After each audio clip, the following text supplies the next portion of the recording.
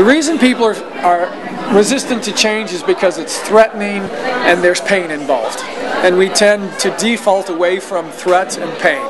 And so you've got to create a safe enough place for people to be vulnerable, to be willing to walk into that, and that's the hard work. I can't make anybody change, but I can create a safe enough place where people can be honest and vulnerable enough to say what they actually think, and then in that, learning to honor them and to teach them how to ask questions and how to investigate and explore and draw from a rich church history and what the Word of God says in a way that takes us forward in who we're called to be. So I guess I didn't really have a voice growing up, so I feel the pain of that, and I love to create a place where other people would have a voice and be able to express that voice to others.